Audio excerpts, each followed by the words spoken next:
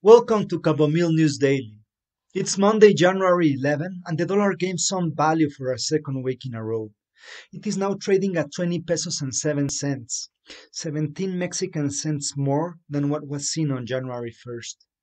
It was a partially cloudy day in San Jose, and the forecast is that the low temperatures will continue during this week due to cold front number 27.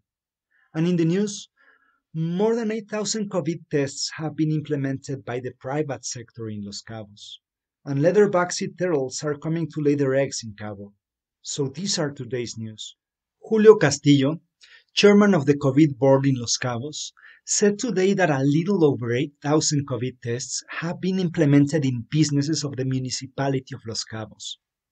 This program, which is organized by the Business Coordinating Council of Los Cabos, is being implemented parallel to the policies of the Health Ministry of Bajacaliforniasur, and it has led to the detection of 311 COVID cases. This would mean that in Los Cabos, around 3.8% of the workers who have been randomly selected at hotels, restaurants, and other businesses have been found to carry the virus.